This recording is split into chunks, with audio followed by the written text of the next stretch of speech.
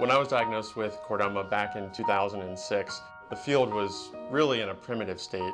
The fact that so little research was being done and that there really wasn't a path towards treatments meant that patients didn't really have a reason to hope.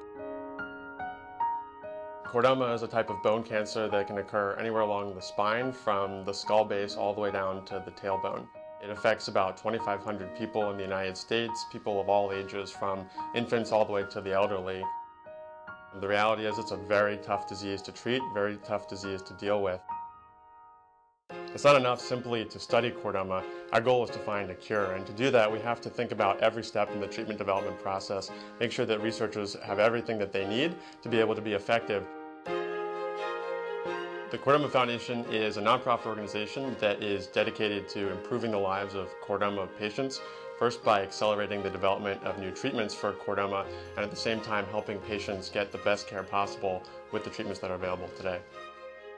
Over the last 6 years now, we've really transformed the field of chordoma research. We've created the materials that researchers need, the tissue, the cell lines, the animal models. We've learned a lot about the biology of the disease, and now we've actually identified a number of potential therapeutic targets that are being translated into therapies for chordoma patients.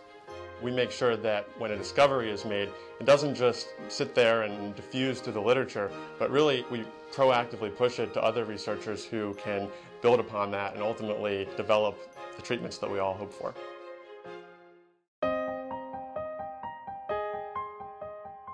With enough time and given the right resources, we will find a cure for chordoma.